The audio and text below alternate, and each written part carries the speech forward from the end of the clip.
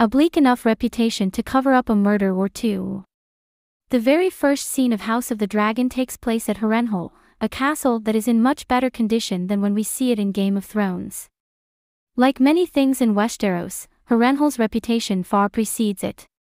In the latest episode, we see how that history was manipulated to cover up even bigger crimes. Hey guys, welcome to my channel. Please don't forget to like and subscribe and also click on the notification bell to remain updated. That allows the question of how Harrenhal caught fire to remain a mystery, one which remained unsolved when chronicled in Fire and Blood.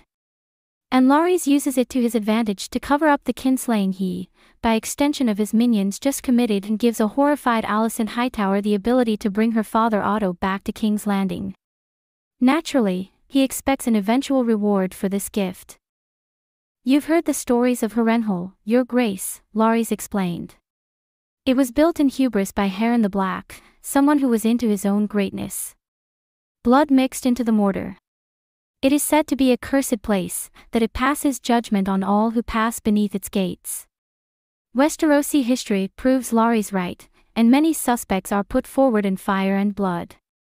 One is Corlys Velaryon, as a way to enact revenge on Harwin for making a mockery of LaenOr through Rhaenyra's sons.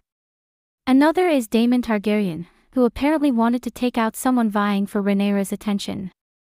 Larys is named as a suspect because his father and brother's deaths mean that he now gets Harrenhal. Even Viserys is suspected at one point. He'd have more motivation than anyone to take out Harwin to shut down the rumors about the father of his grandsons. If nobody recalls what Harwin looks like, they can't say the Velaryon boys look like him, can they? The largest castle in the Seven Kingdoms isn't the Red Keep, Winterfell, or Dragonstone. It's Harrenhal, which Harren the Black of House Hor, a king who ruled over the Riverlands and the Iron Islands, had ordered to be built. It took nearly 40 years to complete, depleted the financial resources of Harren's citizens, and resulted in the death of thousands of men who worked on it. Harrenhal was supposedly impregnable, and it was to the castle that Harren the Black fled after losing a battle against Aegon the Conqueror and his forces. Many of the families in the Riverlands, who had been invaded by Harren's forebears, had little love for Harren and abandoned him for Aegon. According to Fire and Blood, Aegon offered Harren mercy. If he bent the knee and pledged himself to Aegon's cause, Harren would be allowed to rule over the Iron Islands and his sons after him. Harren elected to stay in his castle and wait it out, telling Aegon that those walls are strong and thick, and that stone does not burn, when reminded of Aegon's dragon Balerion. In response, Aegon pledged to end Harren's line that very night, which he did when he flew into Harrenhal and used his dragon to burn the castle and everyone in it. As promised, Harren the Black's line was completely wiped out. From there, essentially every family in the Riverlands who hadn't already pledged themselves to Aegon did just that. Since Harren's death, several families have, at one point or time, held the castle. But at this point in its history, every house that held Harrenhal would eventually become extinct, although their ends might not have been as dramatic as what happened to Lionel and Harwin. Nor did they all necessarily die at Harrenhal.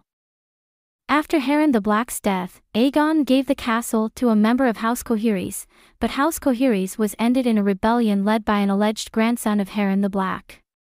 House Harroway got it next, but that house found its end at the hands of King Maegor the Cruel.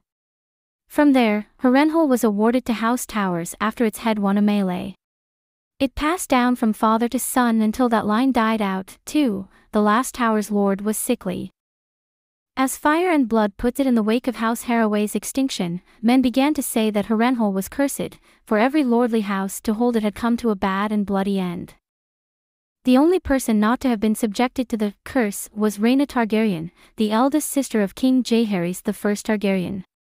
She moved into Harrenhal after the death of her daughter Arya and befriended the lord of the castle and kept him company until his death. She stayed there until her death, and while her direct line may have ended, one daughter predeceased her, the other was a septa in Old Town. Her death did not mark the end of House Targaryen. From there, House Strong took over the castle, which it's held for the better part of 50 years. With Lionel and Harwin's deaths, Harrenhal now goes to Larys.